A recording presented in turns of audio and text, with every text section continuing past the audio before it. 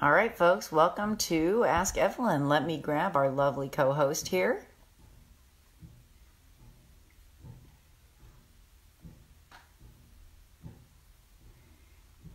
I love that Instagram is telling me that I just started a live video. I think that's awesome.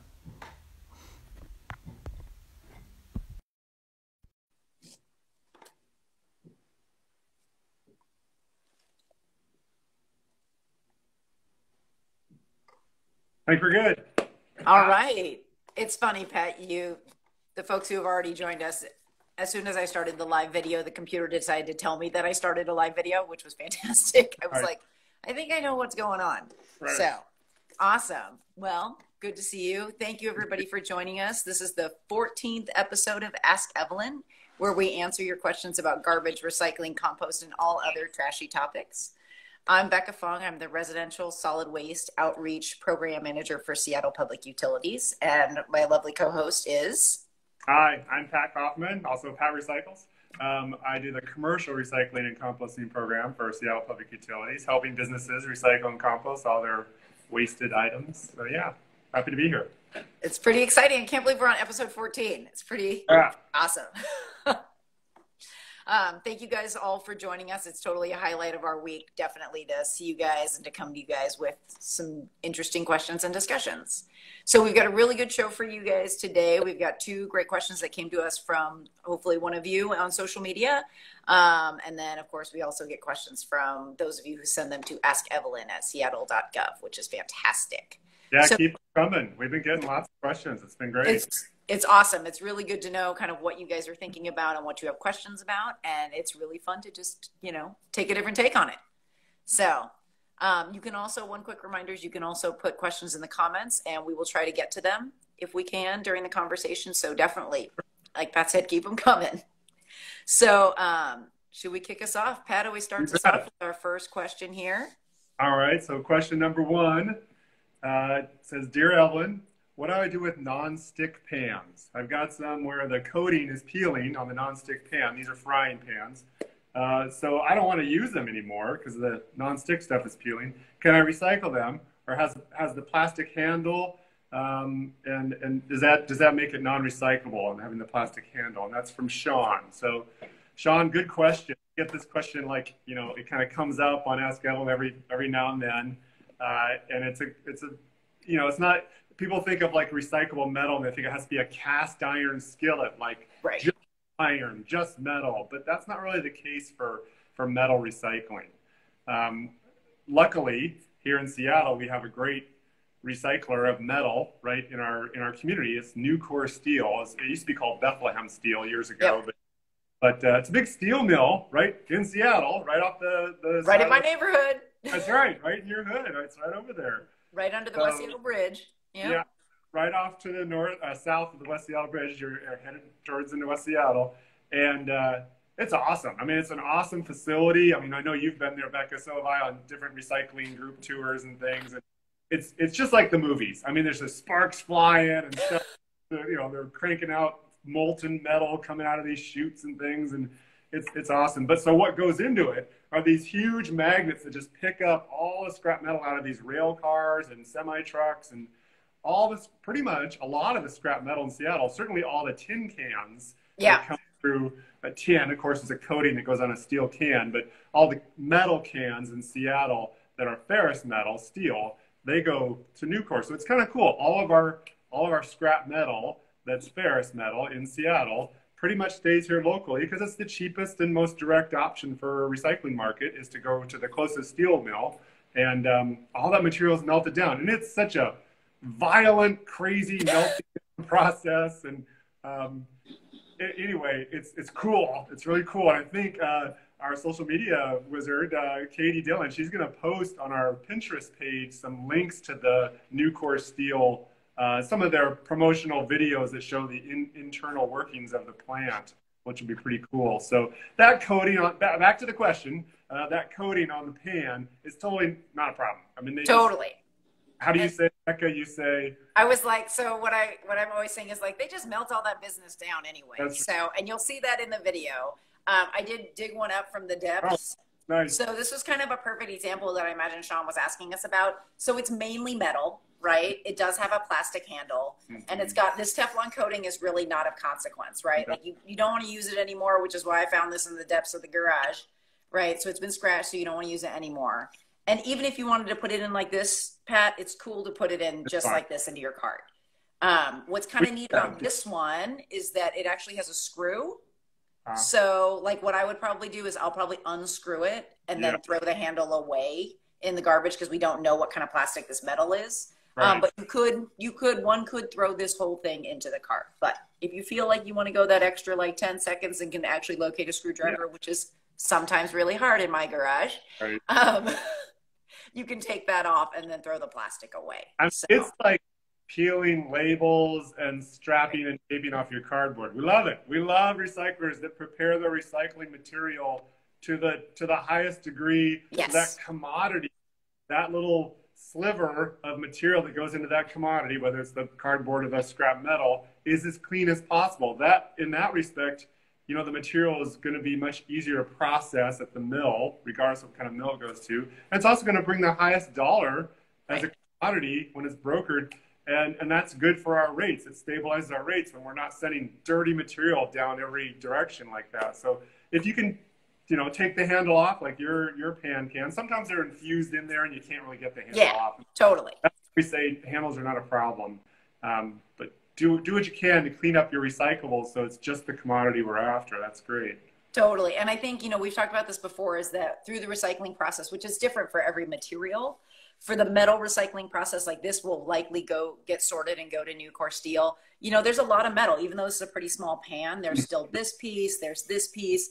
And when metal is recycled, it's almost 100% reclaimed. There's very little that is lost in the process. So you would much rather put this into the recycling than putting it in the trash.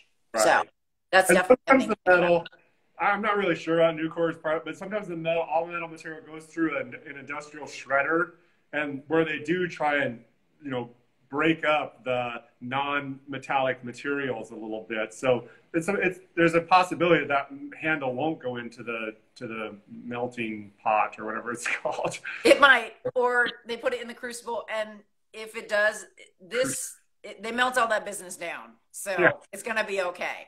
So and they have scrubbers and air, you know, like purify, you know, the discharge and whatnot is all, you know, managed appropriate. Totally. Federal regulatory, you know. So anyway.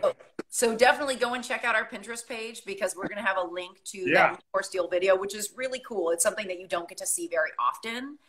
Even when Pat and I have been able to go, and a couple of our coworkers, they're very regularly, because it's just, you know, it's an industrial facility. So, but check it out. It's really super cool.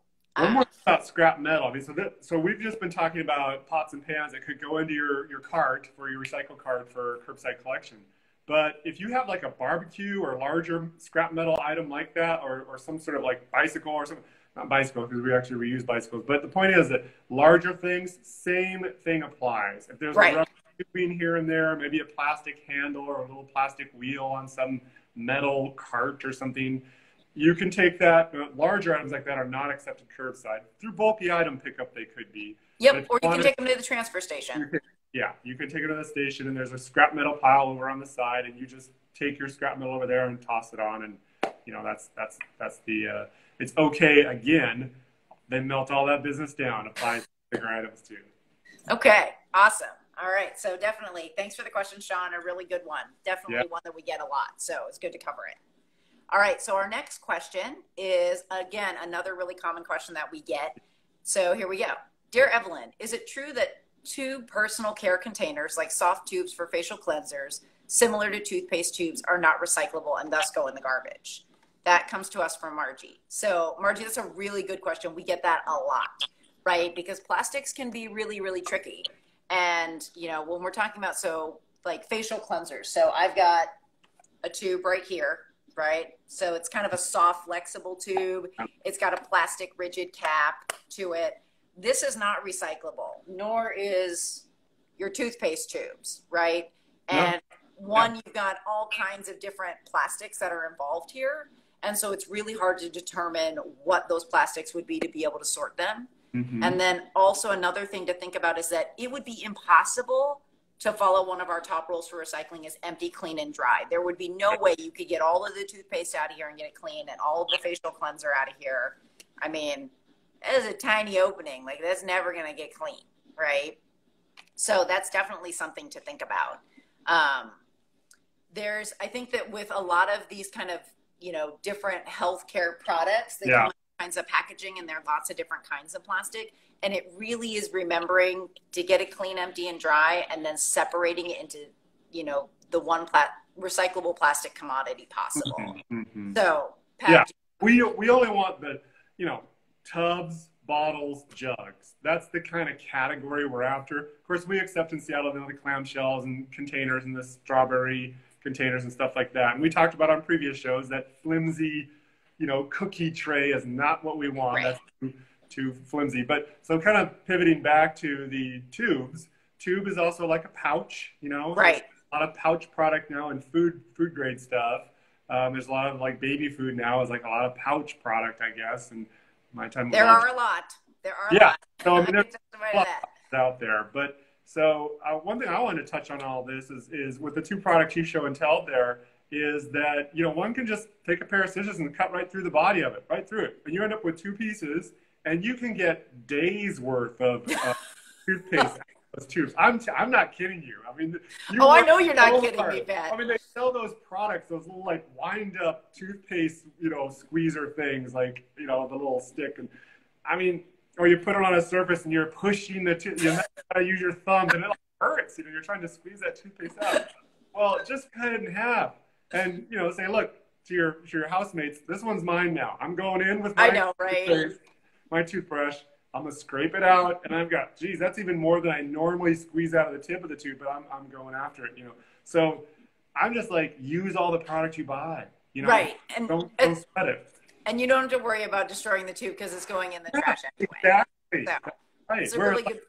I would never recommend cutting a ketchup bottle in half that last bit because, you want to send it through the recycle program as a ketchup. Right. Plastic ones. Those and ones as big of a piece of plastic as possible. Yeah. So one that we do get a lot too is like hand pump soap. Mm-hmm. And so this plastic rigid container kind of fits into the bottle, tubs, and jugs. I would call this like a bottle. Right. The thing is, though, this plastic pump part, it's made out of, you've got the straw, you've got the pump, and you've got kind of the metal spring. So this whole piece has to go into the garbage. But this is easy to recycle. You just rinse that out and you can put that in the tub. So it was, I was just kind of going through, going through my bathroom and looking at all the different things that we have. So, and I reuse these. I mean, that's what I do. So I just buy like a refill and reuse these. And I know we've talked to a lot of different folks and they say, there's ways to always buy the biggest amount of something that you can buy. And like that soap container, I'll refill it, so I can buy like one small hand pump container, reuse it over and over again and buy a big bottle of refill. And that's usually a really good way to go. One of our coworkers was talking about how she buys the biggest toothpaste she can buy at Costco, and that's fantastic. So I think that is true because, the overall package is going to have certain elements. The pump is not going to be different from size, so get in the biggest one you can, the family size, as they call it often. But refillables or concentrates, anything like that you can have the different product options on the shelf. You're like, okay, if I get this consumer packaged item, it comes as a line of product with the refillable option. So that's a good choice. The other choice on soap is bar soap. I mean, there's very little waste in bar soap. Like you buy a boxed bar soap and it's a recyclable. If it's one of those wrap bar soaps, that paper is not like the kind you want to recycle. Right. You can also buy, soap without any packaging too. There are several grocery stores where you can do that as well. You can buy that at farmers markets. So it's pretty widely available, but paper wrappers, absolutely. Right, local ingredients, there's like local. You go to the real local, the farmers market, track, or you can just go like, less weight, less packaging, which would like be the bar soap. And then there's the pump option too, which, we do it all. We, different things. different soaps, you know. Pat, I think we need to follow up, like show and tell, like different kinds of soap in your house. I think that, you know, we're gonna have to put that together. Maybe we can put some of those ideas on I Pinterest too. think you're joking with me now. I think you're messing with me. No, I'm totally serious because I use all those different methods too, which is awesome, you know, and you use them for different applications. So I use the foam soap, but we won't get into that. Slippery territory. All right, folks. So yeah, absolutely. Quick recap. So plastic tubes, all of these things, like Pat said, they go in your garbage. Right. Get all the business out of them. Cut them open. Get to it because you don't have to worry about preserving the shape of this because it's going to trash anyway. One more point as the frugal recycler, I will say is, you know, some of those creams and lotions that you get from like the cosmetics department. I mean, you're paying top dollar for that stuff. So I think people need to be cutting the bottom of those tubes off and getting those extra days of use out of that tube. You speak the truth, Pat.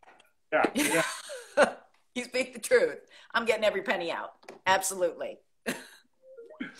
All right. Now's the portion of the show where we check in on our weekly waste challenge. And this month, or so we pick a different tip or trick to try every week because it always, you know, changing habits is hard and we want to try new things and report back to you guys, even though we're dyed-in-the-wool waste nerds, we, you know, want to try new stuff every week. So this is Plastic Free July. And so we've got kind of a weekly waste challenge that takes on that theme. And so for last week's weekly waste challenge, what we were trying to do was swap out a plastic item for a reusable item. Pat, you and I were thinking about 4th of July and picnics. Even though we're not getting together in kind of the traditional sense of the term and hosting a whole bunch of people, it was really thinking about like, how do you still have that kind of picnic feel and not use new plastic items? So Pat, you had a really good thing you tried, which I thought was awesome. Well, yeah, I think it's just making the right choices when you go to buy your product. You know, we purchase paper plates for convenience, and sometimes we use them. I mean, we're recyclers, right? But we still go with convenience options sometimes. And it is 4th of July holiday. I mean, we barbecued. We were outside. You know, I think your similar story is. So we use the paper plates, not a plastic coated paper plate or a plastic plate. We use their durable utensils, and you know, just drink our beverages out of the containers that we purchased them in. You know, so or water, whatever. But the point is that we really didn't use any plastic for our 4th of July meals, which is nice. Which is fun. I mean, we tried really hard too, I think now more than ever, trying to make things feel festive when every day can kind of blend into the next. Yeah. For us, it was really important to do something that just kind of felt celebratory, right? And it was actually sunny on the 4th of July because it was raining on the 3rd of July, which was a bummer, but pretty par for the course. So we barbecued at home. We ate outside. So we set up the picnic table, and normally, you know, we would have paper plates and we would have, you know, maybe some disposable cups or something like that. And what we did was we just grabbed a whole bunch of stuff from the kitchen and brought it outside. Yeah.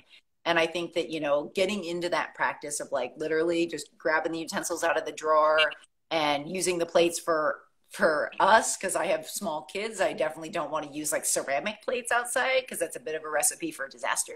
Yeah. So trying to find some durable kind of camp plates, you know, that we have that are plastic. Or we have plastic ones, we have metal ones that we reuse and we've had for years. So that's a really good way to kind of dig those out and use those in kind of an everyday way, which is really super helpful. So, and as we're going to, you know, do summer picnics and things like that with friends, and we're taking stuff with us, which is definitely a good safety precaution for COVID times. Just kind of thinking about what you have on hand and grabbing that instead of grabbing a single-use plastic stuff. I'll make a plug for cloth napkins as well. I love the cloth napkins. I keep them with me all the time. It's just my favorite way of, it just feels better. Absolutely. I mean, I think that that's a really easy swap that you can use over and over again, which is really pretty great. So, okay. So for next week's weekly weight challenge, we're definitely going to be keeping on this theme for a Plastic Free July. And we are going to be looking at a reuse or a best option for non-plastic food storage. So you can either be using a really good container, or what kind of non-plastic items you're using for food storage. That could be kind of anything in your refrigerator, in your pantry, when you're taking snacks to go outside. So we'll report back on that. And hopefully you guys will give it a try too and let us know. Right. Folks want to send in their comments on that. I'm happy to, you know, we extend the challenge to everyone, and if they have their input on that, because that's a good one. There's a lot of good subject matter in that challenge. Absolutely. And as always, I mean, for any other weekly waste challenges or for any questions, please send them to us. You can put them in the comments through Instagram or any of our other social feeds. We're on Facebook and Twitter too. So that is a wrap for our show today. Thank you so much. That was another great episode of Ask Evelyn. And thank you so much for tuning in. And like we said, please, we love getting your questions. It's what powers the show. We love hearing from you and hearing what you're interested in. It keeps us going. That's why we do what we do. So if you guys can remember, tell one person about us, so we can kind of grow our audience, share through your networks. We just want to spread the word. So great. So we'll see you next Wednesday at 11:30 for more Trash Talk. And we hope that you find this as useful advice from your utility. And with that, I'm Becca Fong. And remember, life's simpler with less stuff. And I'm Pat Kaufman. Remember to recycle right. All right. Take care, guys. We'll see you next week. Bye. See you, Becca. Bye.